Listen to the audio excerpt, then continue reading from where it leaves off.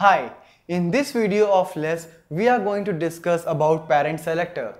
As in the introduction we discussed that we can go for the nested of codes in your less file.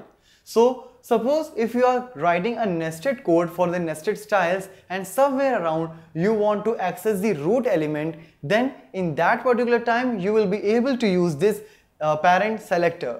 So can access the parent or root element using this parent selector.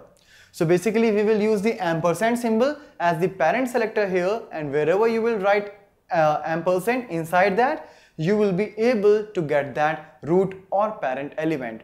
So let's see how to work with this ampersand symbol in your less file.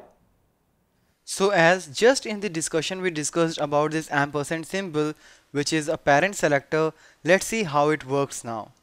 Here, as you can see, for anchor tag I have put the color blue, and whenever I want to put my mouse pointer over the anchor tag, I want it should turn to green.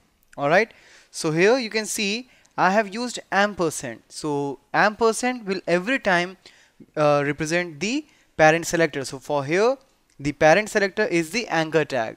Similarly, if you are putting class selector, ID selector, anyone, inside this whenever you will be putting the ampersand, it will take it from the outside. Alright, so whatever is the parent selector, it will just be placed here in the CSS, and this particular event will be applied on that. So how it will be going?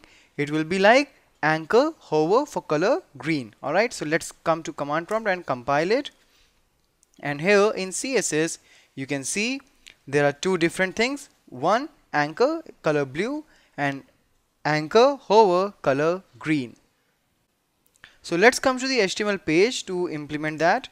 So here I'll say a href is equal to, let's put hash, click here. Alright, and let's execute this. We know how that executes, so it's looking blue by default. When I'll put the mouse pointer, it turned to green.